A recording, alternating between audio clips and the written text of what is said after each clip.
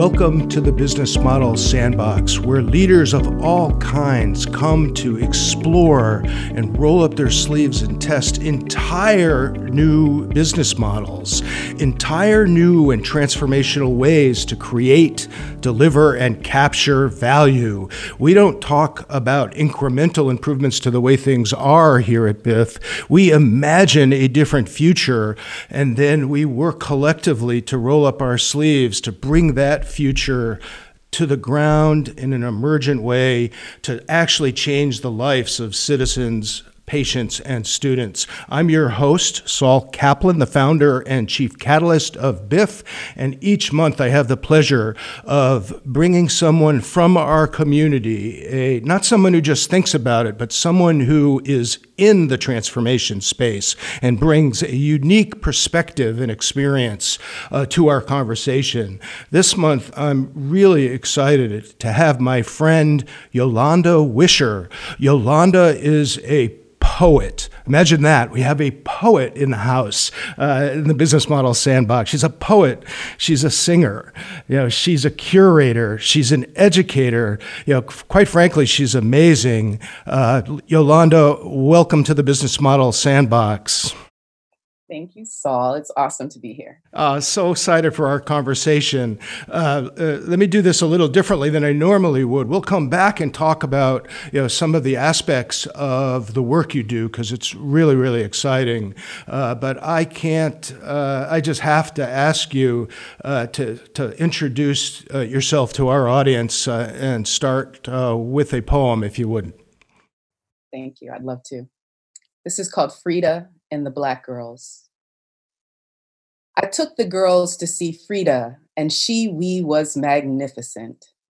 There was a no colored sign outside the pizza shop, but we pushed past the Gestapo and traipsed like Nefertiti's to the cold brick oven where Frida was sitting like a creamy lotus in the pan. And the girls stuck their fingers in the oven, even though they mamas had told them not to.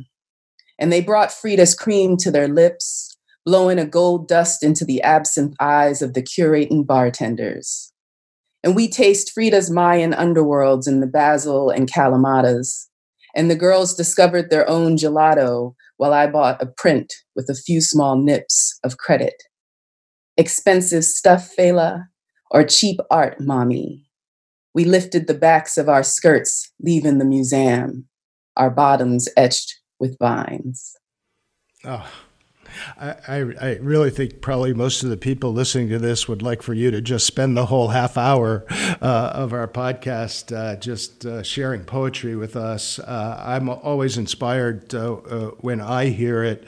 Let's introduce yourself a little bit behind that. Have you always been a poet? Like those of us who would never wear a label of poet, although I know you're trying to change that. That you believe we can all be poets, and we'll come back and talk about that. But for yourself, why is poetry so central?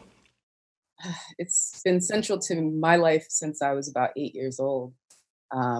Learning how to speak in rhymes, or just kind of always having spoken in rhymes, always having been enthralled by imagery, the images of album covers that I grew up with. My mom was a child of the 60s and the 70s, so I had the benefit of great album cover art to stir up all kinds of imagination. And I was just part of a great generation of great music. And all of that just became the stew of my voice. And I also come from some really amazing women folk who just were poets in their own right. The way that they could bend language was powerful to me. Those were the really organic forces that made me a poet, outside of, having gone to school for it too. Yeah, there is that. But you just take to it so beautifully. And it's not just the written poet, but as a spoken word artist, I know you put as much into how people experience the poetry and how they engage into it. I should mention, that Yolanda was the third ever poet laureate of the city of Philadelphia. Well deserved, just amazing. like to know a poet laureate like that. That's a crazy cool thing. But you're also recently become the curator of spoken word at a museum called Philadelphia Contemporary, which is not your parents' museum. Tell me a little bit about what a curator of spoken word is, and why would a museum need one, and what's so special about Philadelphia Contemporary? Well, we're trying to build a museum in Philly, a museum of contemporary art, a new museum of contemporary art. And it's a place where, poets can kind of occupy the museum. I think that's the first thing that makes it unique. And that was kind of what brought me on board with this idea. It was like, hey, you're going to give poets a seat at the table when you're about to build a museum. I'm all in. And so, thinking about poetry within the spectrum of art that is contemporary art, where it certainly is part of it, but often doesn't get placed in that realm, alongside visual art or alongside other forms of like music, alongside others, other forms of art that are deemed high art or worthy of being in the museum. So my job as a curator of spoken word is kind of a pioneering path in a museum. I'm not from that world, but I know about the power of poetry to bring people into spaces and make them feel comfortable expressing themselves, and making those spaces form spaces that may have felt uninhabitable or unwelcoming, feel intimate and feel a part of a neighborhood. Tell me a little bit more about the Philadelphia Contemporary. I first met you, I was introduced to you by its founder, Harry Philbrick, who brought this vision of reimagining a museum, right? There's no physical space yet. There will be, but you're starting from how to engage the community, which plays to why you're there, I think. Tell me a little bit more about that. Yeah, without a building, you have to kind of start with the values. And a lot of that has been in our pop-up programming, and how we do outreach around how we engage people in public art, and how we welcome different audiences, people who already know about performance art or know about interdisciplinary art and these new frontiers of what artists are doing with public space and just with space in general. But people who are new to that, and people who don't necessarily see themselves reflected in those spaces of art. So it's also about creating space for local artists, international artists who have kind of a community mindset, who start from that framework first, rather than kind of think about it as an afterthought. And Philadelphia Contemporary for me is also a lot about a partnership model of being a museum, not just building a building and then thinking about, oh, how can we have people get here? How can we use these partnerships with organizations to pull people in? Which I think are the strategies that some folks use. And I think we've approached it from like every event that we've done has been a partnership with someone else, another arts organization, that we've learned a lot from in terms of this other art form. Maybe it's working with dancers, maybe it's working with poets, maybe it's working with DJs. We're learning a lot from how other arts organizations work as we put together these events and try to serve this and build a community around, the space that we want.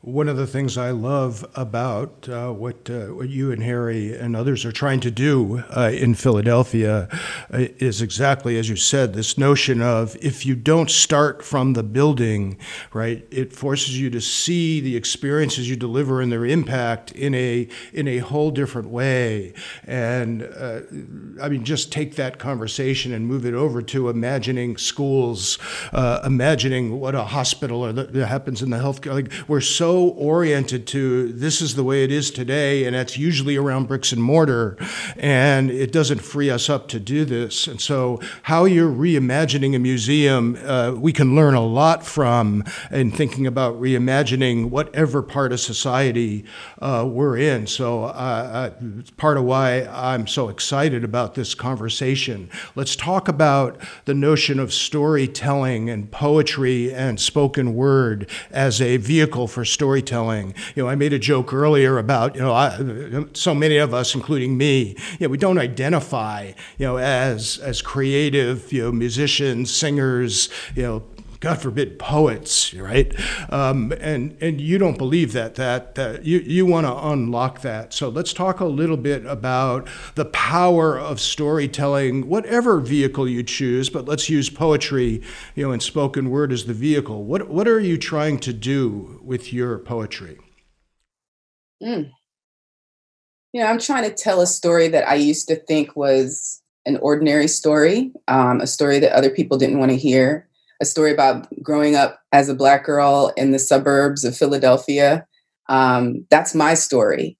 And I'm also trying to tell a larger story of Black women and girls, who were around me. And the more I live my story, the more I learn about the historical forces, the social forces, the economic forces that govern their lives, and that are still governing our lives, that in some way make us less free in ourselves, make us less free in our bodies, make us less free in our hair.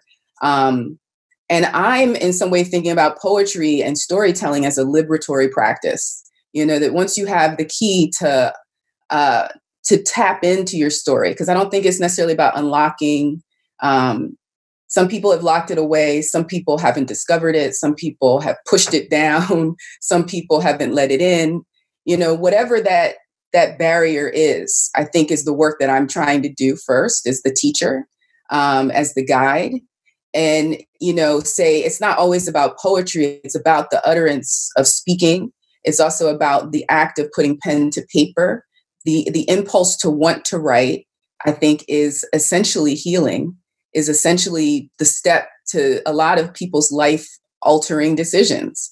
And so I believe in that because it's a personal thing, but I also believe in it because of the work I've done, in prisons or working with women in reentry or working with young people in schools, doing events around poetry, when it's just a night out on the town for somebody, and they become moved or their skin in some way changes because of a poem that they've heard. That's why I'm in this game of poetry, I guess. Yeah, it's so exciting, and it's so relevant to our innovation conversations. Here at BIF, like people would say that, what's the logic and connection? To me, it's intuitive. What we've learned here is that storytelling and engagement is one of the, we call it the three superpowers for transformation, right? Human-centered, seeing it through the lens of the individual instead of your own lens, the ability to imagine a different future and render it in a low-fidelity way to see if it works, and storytelling and engagement. So for 14 years, we've been trying to unbundle that and understand how we can use the lever of storytelling and welcome people to engage with us in those stories as a path to transformation. So you just said it, and you live it, so beautifully. And I think it's true at the individual level, as you're talking about, but it's true at the organizational level. What's the emerging narrative, and how does storytelling help us figure out how we want to work together as a group, as a company, as an institution, as people affiliated with a museum, whatever form or shape, that takes. But we could also go to the community, right? I know you do a lot of community work because I've watched what you've been doing, and including recently, on Valentine's Day, when I, like every other man on the planet, was struggling with how do I've been married almost 40 years, right? How do I actually put something down on paper that's meaningful after 40 years of being married? And I tweeted something about it, making a joke about it, and you were right there, like call me. I can help you with that. So you're trying to help other people become poets and storytellers, to share their truths, to share their story, aren't you? Yeah, I'm trying to also be a vessel too, if they're just, not in the mood for it that day, as many of those folks who showed up at my typewriter.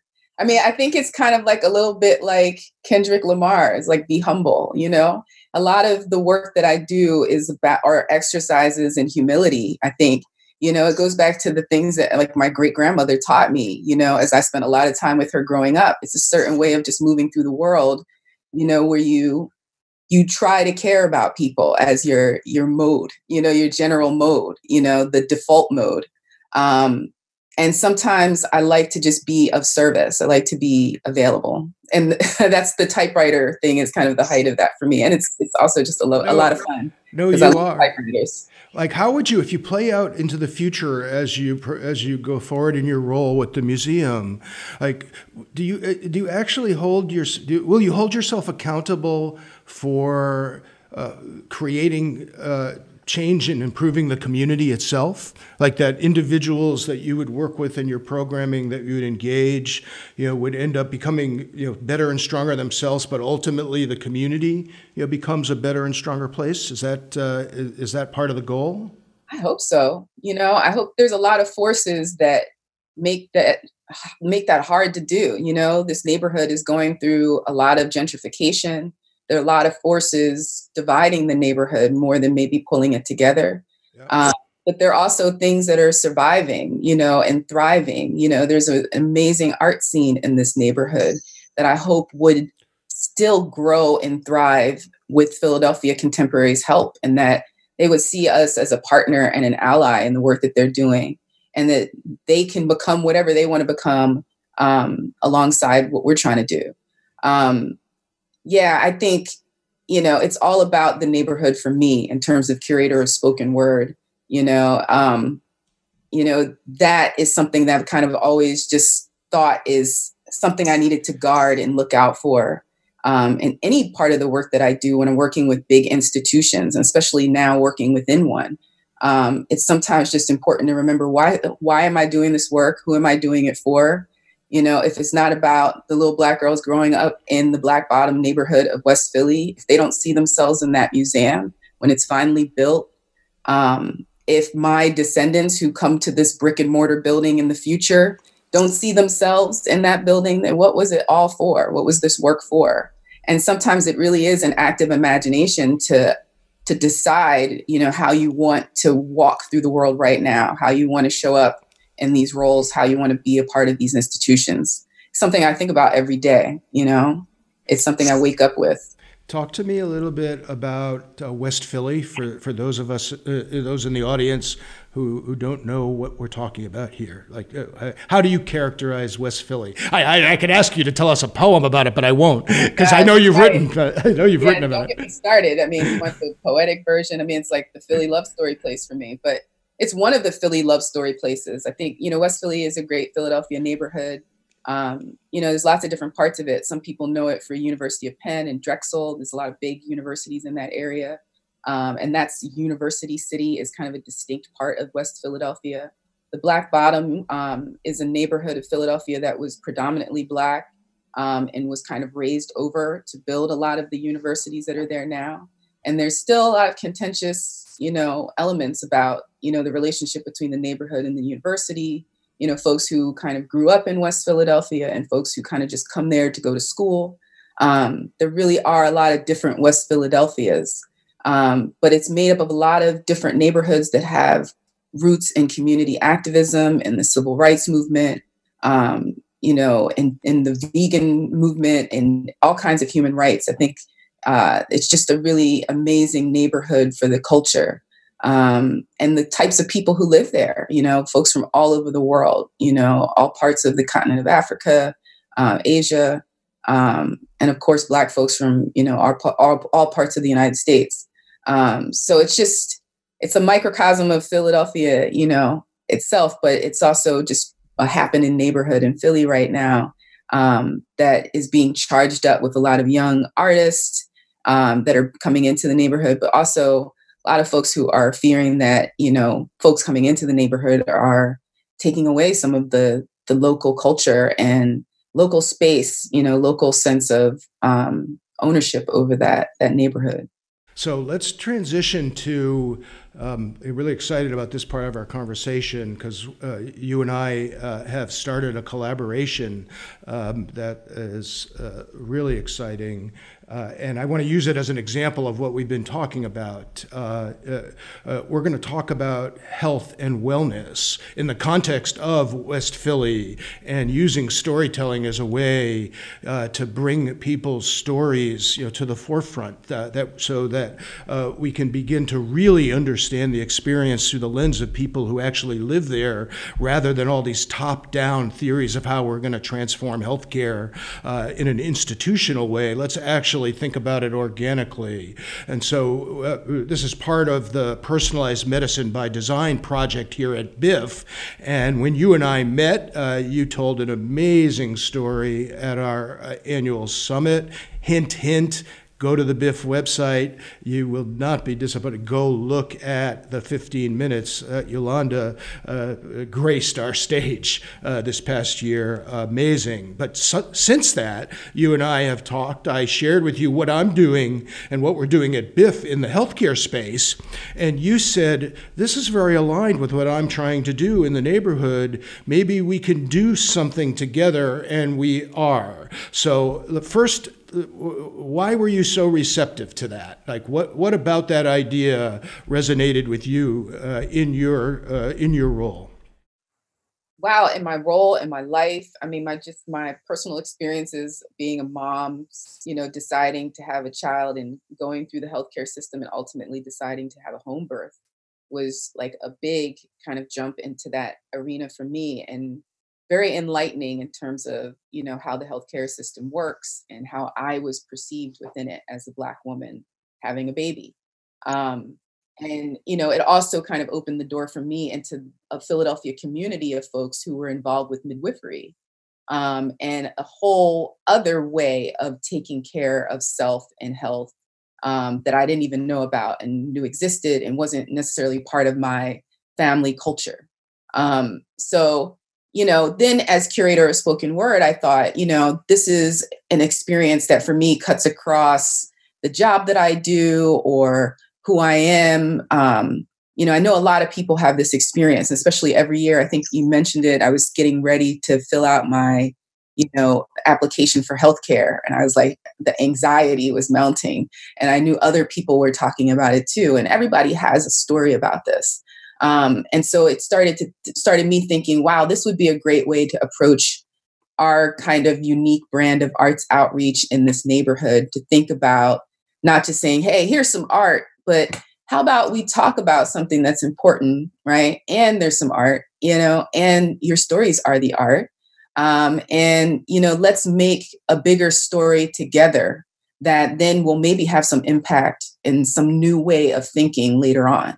I think this is about, that kind of change that happens. It may feel like it's slow, but it's very powerfully built on the foundation of like a very human-centered way of doing things. So, obviously, I'm psyched to work with you on this. Let's talk about specifically what we're going to do. So to bring that to ground in a way that we can both deliver, participate in, learn from, what is the initiative? Talk about, we call it Story Cure, and it's an event and a way we're going to bring the community together. It's an experiment for both of us, and I can't wait. Talk about what we're going to do. Well, I worked with an organization called the U.S. Department of Arts and Culture, which is a fake U.S. Department of Arts and Culture that was kind of acting in the service of doing the work of what such an agency would do. And one of the events we would do every year was the People's State of the Union, which involved story circles. And so I found that in that work, the story circle was this powerful way of, getting folks to tell a story around things that were important to them. And so this is an evening of story circles where we gather folks to tell a story within a small group.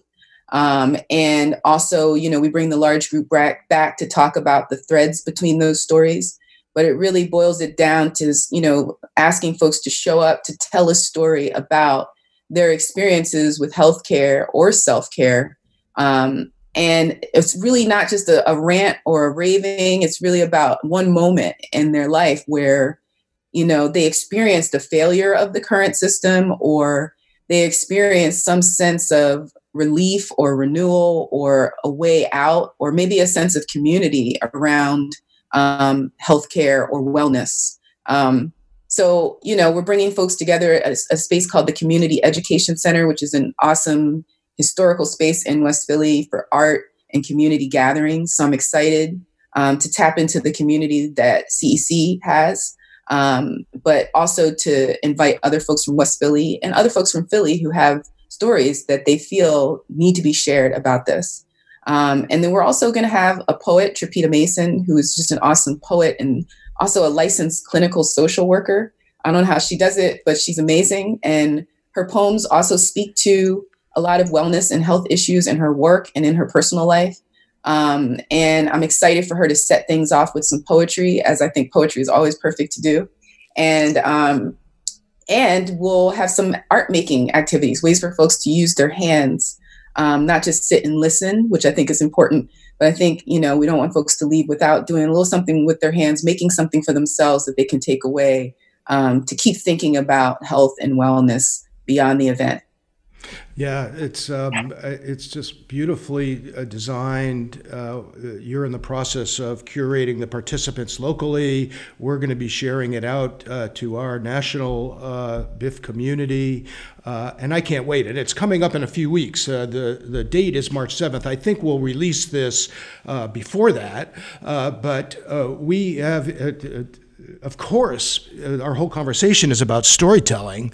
So, of course, we're going to capture what happens there in several different ways that we can then come back to put together storytelling assets that we can share more broadly with those people who weren't there with us, that can engage and continue the conversation. So stay tuned for that. But I wanted this audience to hear the thought process of how we go from, poetry and spoken word to storytelling vehicles that engage, to community engagement that starts to shape, how might an important social system like healthcare emerge to do it. Kind of any close off thoughts on the event, your expectations that relate to it. I'm really excited about it.